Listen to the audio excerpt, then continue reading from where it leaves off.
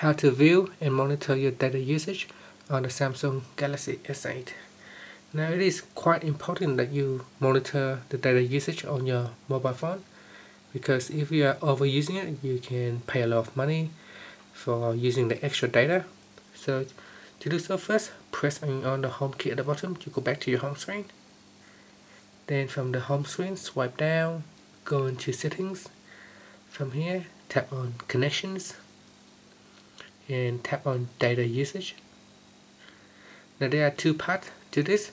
The first is the mobile data usage at the top, and down at the bottom there is a Wi-Fi data usage.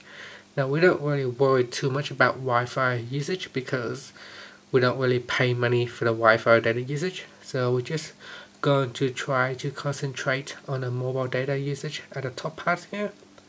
Now at the top here it tells you how much data you have used so far, and you can set a date from which month to which month.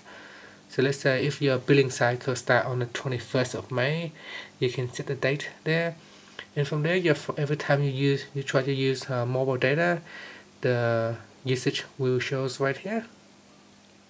Down here is a data saver that you can switch it on or off, allowing you to save more mobile data.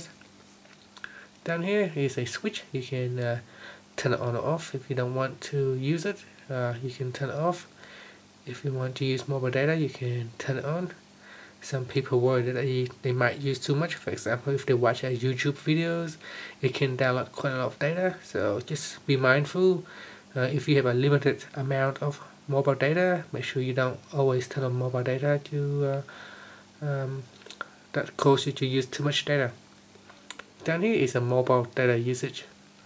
You can tap on it.